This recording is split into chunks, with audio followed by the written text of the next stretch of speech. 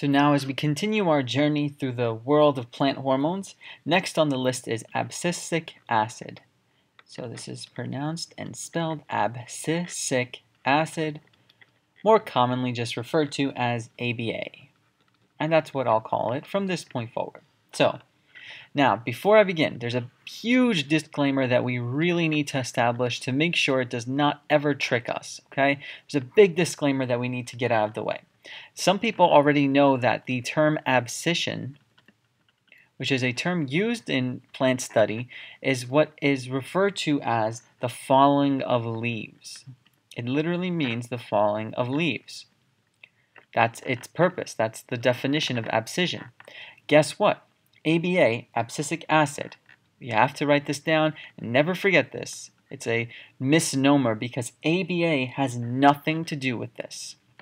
So let's make that very, very clear. It has nothing to do with this.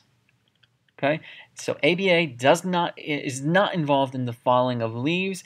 Even though it has a similar name, abscisic acid, it is not involved in abscission. Okay, make sure that's very, very clear. Nothing to do with abscission. Okay, so that's our disclaimer. What does it do then? Abscisic acid has two major roles, and those two roles are critically important for the success of the plant as a whole.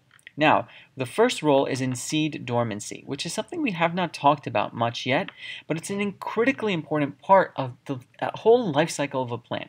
So, we know that seeds don't germinate the moment that they fall down. Why don't they?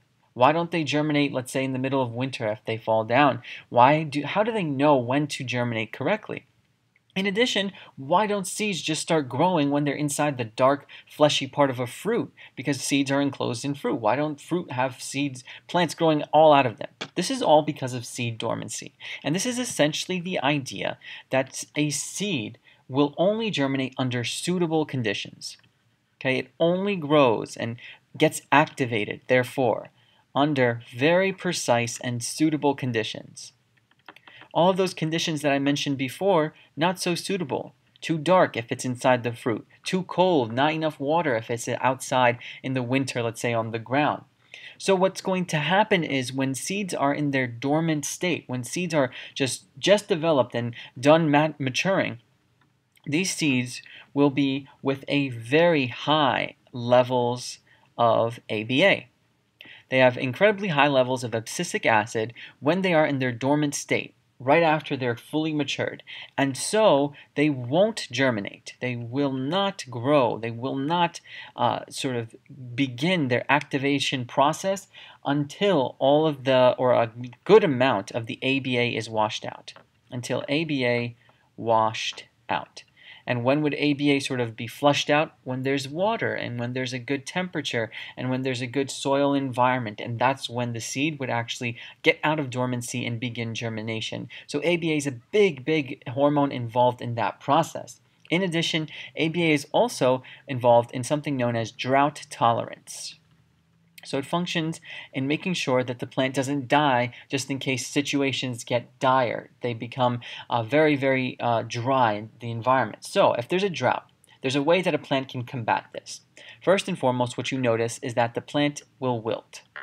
It sort of falls over to the side, looks very sort of pale, and it doesn't look very healthy. And this wilting process is actually something critically important to make sure that the plant continues its survival, because when the plant wilts, it's put in an orientation, let's say, in which ABA, abscisic acid, accumulates.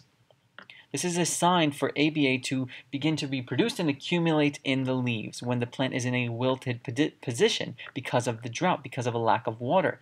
So now, when the ABA accumulates in the leaves, this causes a massive loss of an important let's say, ion called potassium, right? K+ for potassium from the guard cells. And if we remember back in our plant anatomy lecture and our plant diversity lecture, we know that guard cells are involved in the stomatal opening and closing.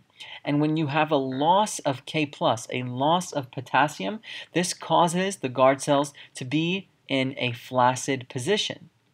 And if you remember way back when we covered this, flaccid position of guard cells would mean that the stomata is closed. If the stomata is closed, let's go back to our idea. We are in a drought right now. Is this good or bad? This is good during a drought because this reduces transpiration. And remember, transpiration is that loss of water through the stomatal opening. Though transpiration is good when you want to move water throughout the plant, when you want to move water to the leaves and the stem, it is not good when there's not enough water to even do that, when there's a drought. Thus, you want to reduce transpiration. You want to make sure the stomata is closed. That's because the guard cell's in a flaccid position because it doesn't have a lot of this potassium ion, and that's because ABA has accumulated in the leaves. Notice that stepwise pattern that we just developed. And that covers our look at abscisic acid.